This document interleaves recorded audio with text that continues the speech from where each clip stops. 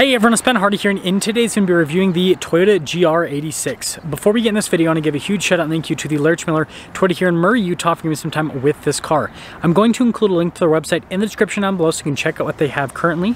And then on a side note, if you want to save time and money the next time you purchase a car, link to my car buying guide in the description down below. Let's get into it.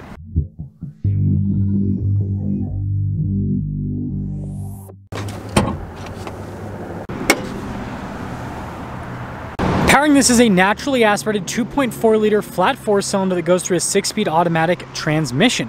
Fuel economy is 21 around town and then 31 on the highway, with power outputs being 228 horsepower and then 184 pound-feet of torque.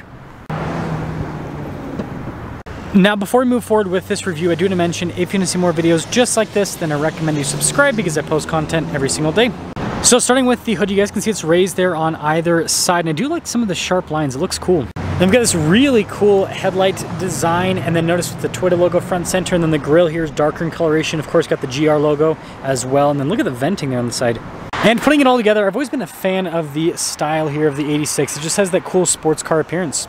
Now around the side here, our tire wheel setup is 215, 40, 18 on the front and over on the rear, and you can see with the wheels, it got like a satin finish on them, which I think contrasts very nicely to the gloss paint with this particular car. See more venting there on the side, and look at the bodywork here, all painted. And then here is the side view with the GR86.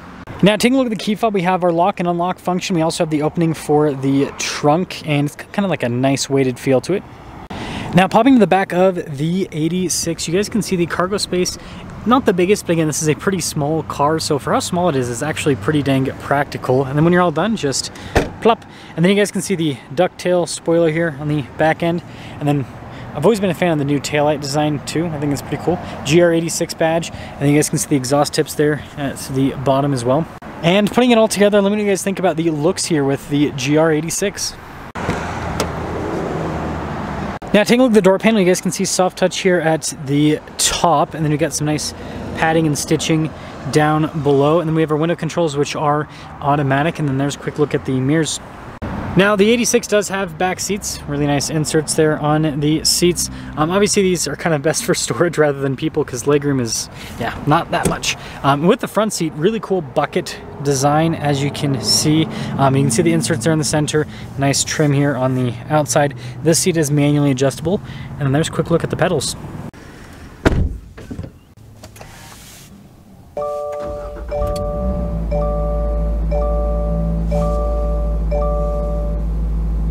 Now taking a look at the steering wheel, I really like the overall diameter, but anyway, soft touch all around, GR logo here at the bottom, paddle shifters in the back for the 6-speed automatic. We also have stuff like adaptive cruise control with the GR86, and then you guys can see the regular stocks there on the back. Got this cool digital gauge cluster here in the center, and funny enough, we actually have a snow mode, which is kind of interesting, but the fun one is track mode, because that fully changes the look of the gauge cluster. And then in reverse, we do have a backup camera, which trajectory lines that turn with the steering wheel. Resolution's pretty good with it. Notice the analog controls on the other side of the infotainment screen.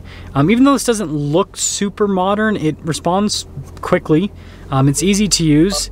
And so I'd say overall, I mean, yeah, easy system. Also, I guess sport mode is now available. Just popped up with that. So there's sport mode too. We do have dual zone climate with this. You got the rest of the controls down below. I do like the kind of finish on the buttons. Shifter for that 6-speed automatic. You got your parking brake right next to it. All of the drive mode select and traction control select buttons right here.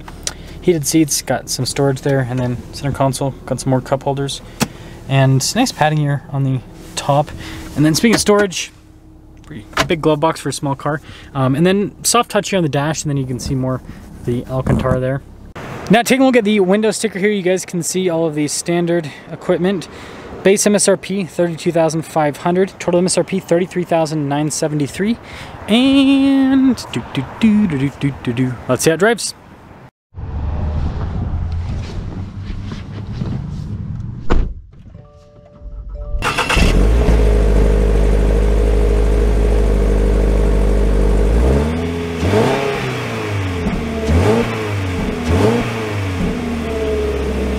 Let's talk about visibility before we set off. Here's your visibility over the hood, both of the mirrors. Oh, there's the other one. The rest of the rear. And, well, let us set off in the 86. So I actually had a chance to live with one of these for the week. It was a manual though, which was a bit more exciting than this automatic, but you know, the automatic still gotta give it some love. Pop it in the sport mode right off the bat. So the difference between sport and track mode seems like it's more about the traction than anything else. You know, how many of the computers are turned on. Good torque. That's one of the big benefits of this new 4-cylinder, is it's very torquey. Now the automatic transmission, it's, you know, it's pretty good overall. It's not as good as the manual, obviously. That's what everyone wants with this, is the manual, but you can see it smooth with the shifts. I wouldn't necessarily call it quick, but it's smooth. This is one of those cars, honestly, I've always wondered why it even has why it even has an automatic, but you know, at the same time, there's obviously people that want this car, but they, you know, can't drive a manual. But we'll see what the acceleration is like here in just a moment.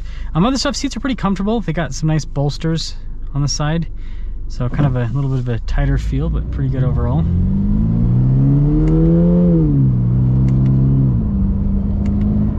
Got so much torque. That's the one thing I do like about this new powertrain compared to the previous. You know, this 2.4 is just really torquey, and then handling with this, it's really good. It's sharp. Compared to like the one car that a lot of people compare this to is the Miata. Compared to the Miata, this is definitely more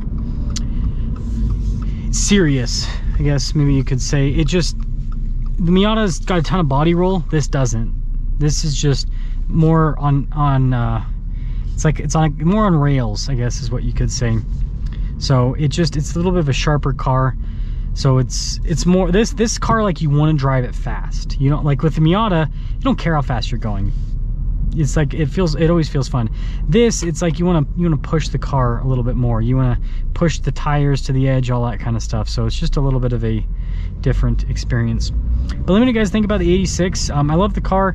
I'm still team manual, but let me know if you guys are team automatic or team manual. And by the way, I have met a bunch of people that are team automatic, so we're not going to pretend like there's nobody out there, because there's some people that, again, they genuinely do, you know, they'd rather have the automatic transmission with this. But yeah, let me know your thoughts.